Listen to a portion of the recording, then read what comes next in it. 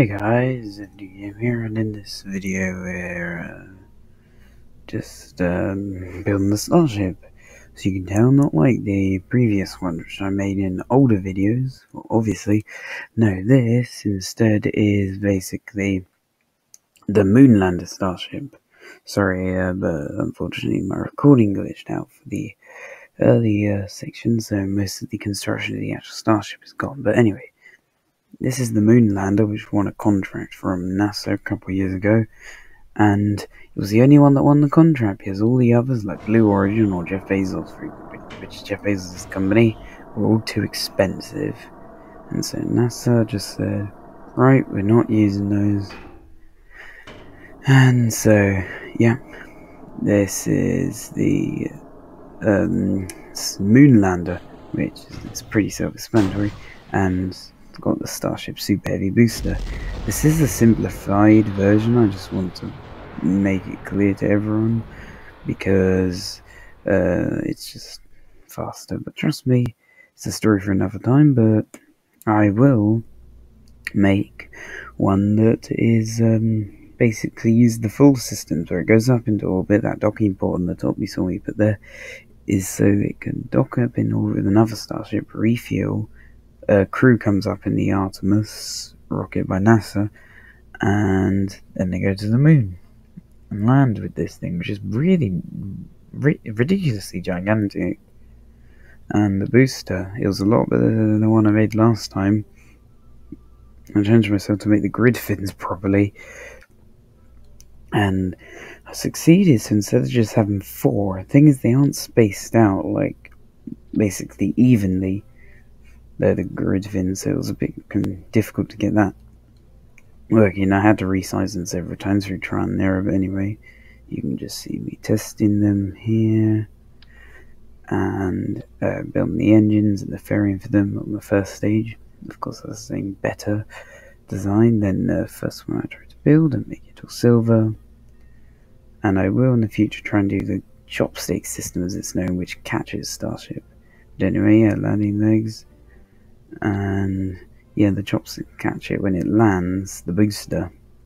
And they would have on the first flight. But anyway, there's the thing to spell for a couple of seconds.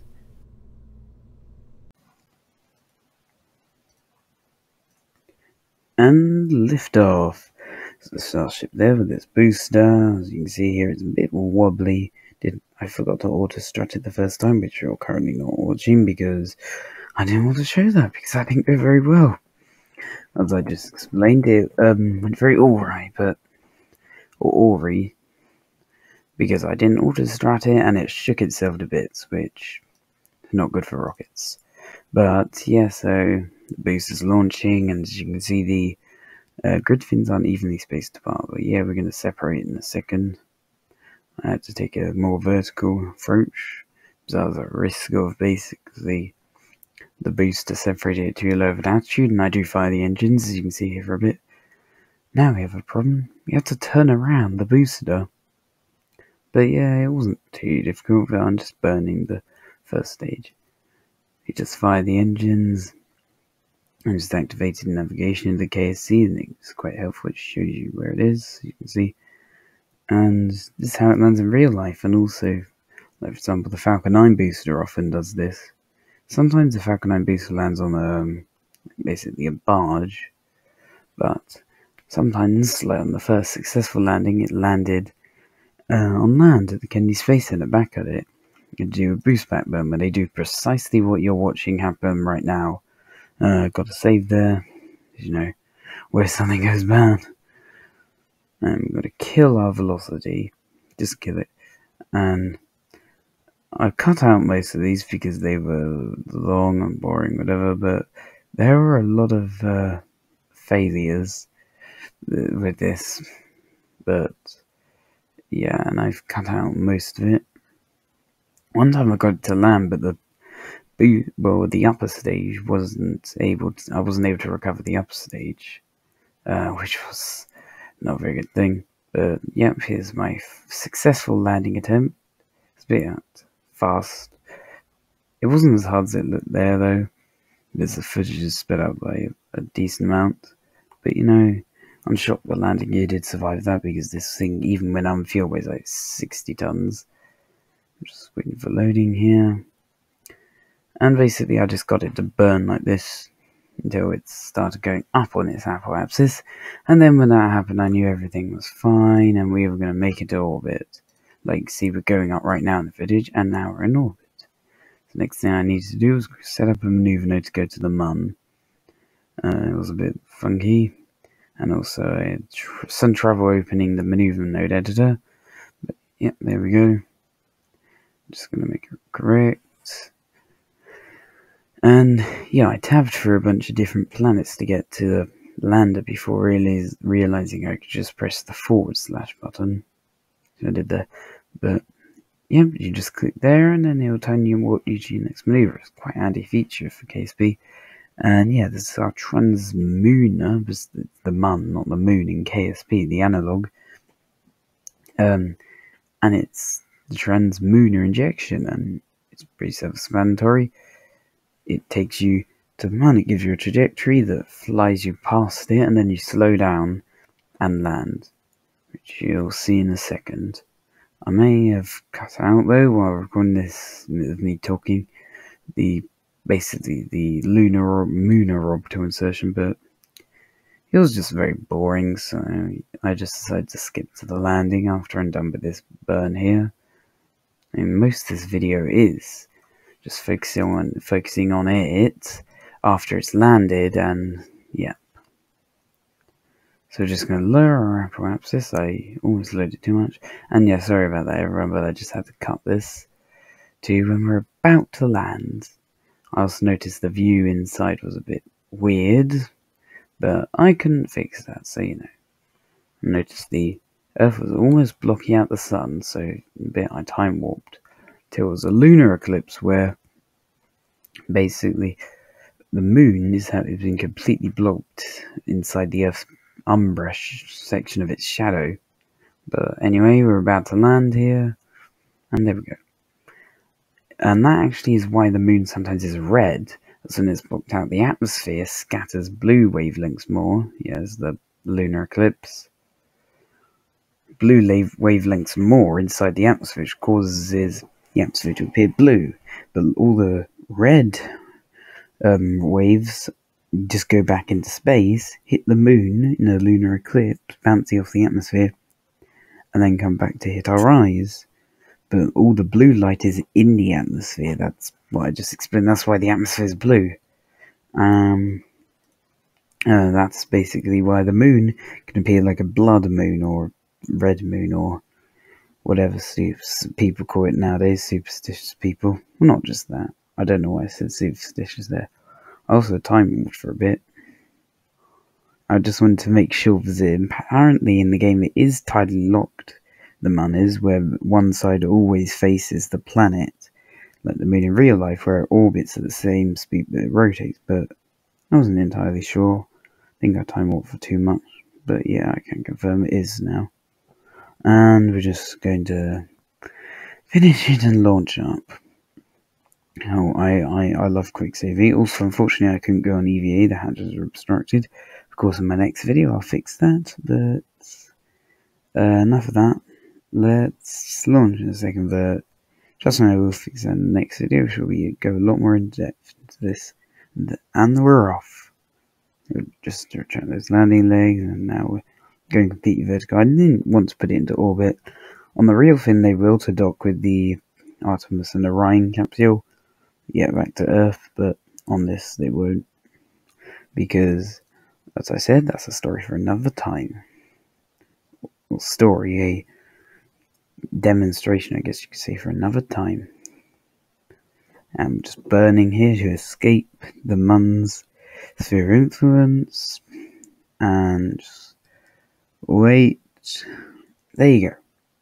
And the next thing to do is create a maneuver node that will lower my periapsis to not deep inside, but just inside the atmosphere of Kerbin, which is 70 kilometers high, even though you only really begin to experience it at about 55 unless you're traveling really fast. By about, 60 kilometers. Below 60 kilometers, you'll pretty easily feel it. re-entry, but sometimes when you're traveling really fast, like once I did a mission with the Outer Planets mod, which I currently have installed to Sanus, the analog of Saturn, when I came back I was moving at 8,000 meters per second.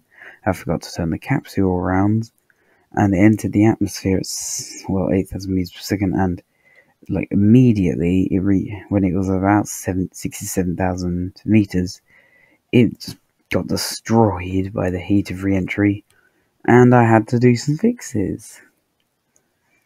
And yeah, we're just waiting. Now we're going to point vertically or radially out relative to the planet. I'm just playing with the camera effects here, where you're basically, your space was pointing perpendicular relative to the direction of the ground. I'm doing that here. I'm also doing a rolling maneuver, like in the Apollo spacecraft where they did passive thermal control, PTC, to help even out the temperature so it doesn't burn. This is not the most stable thing, but it's actually sometimes used for stability, such as on the Perseverance and Curiosity rovers. The launch vehicles use that to stabilize themselves. This is an aero brake though, where I don't land or just completely stop.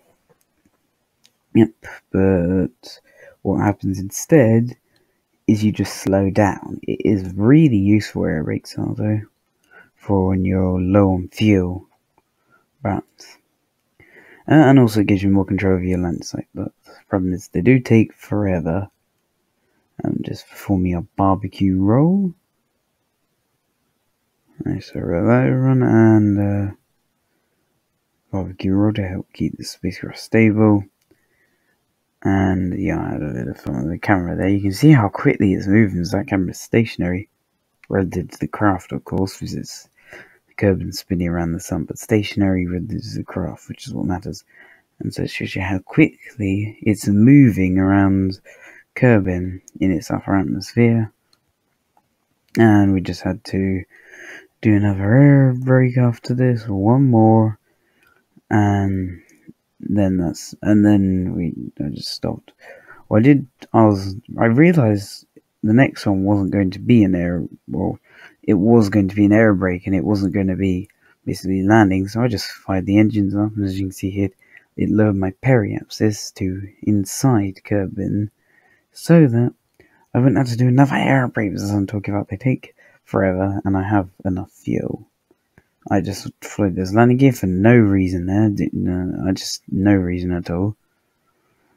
And it's still speeding up at this altitude. See, it's going red hot. The plasma is from the force of re-entry and the friction. I was a bit concerned about landing in those lakes, but it was fine. I flew beyond it. Bit of time warping. This was more difficult than you might think. I did have a lot of test runs doing this because this thing has landing legs, but it also is not landing on smooth terrain. So what do you expect? Just had to really slow down there. But yeah, it's kind of cool how this will be the moon lander. We also had some technical difficulties there. It fell upside down, and I immediately knew the game was over, so just close that. And then waiting, and then just carefully.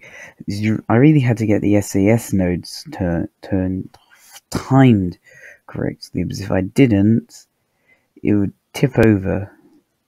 And there we go.